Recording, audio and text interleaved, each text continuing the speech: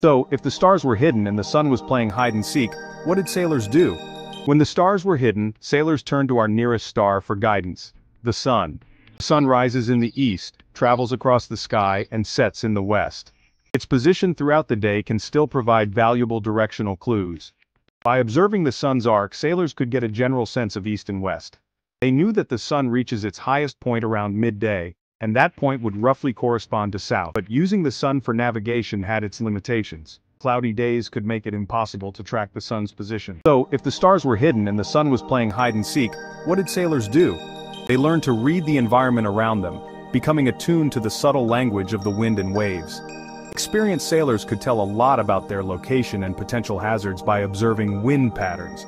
They knew that certain winds blew consistently in particular directions, especially over large bodies of water. The ocean itself also held valuable clues. Sailors learned to recognize patterns in ocean currents, water temperature, and even the types of seaweed floating on the surface.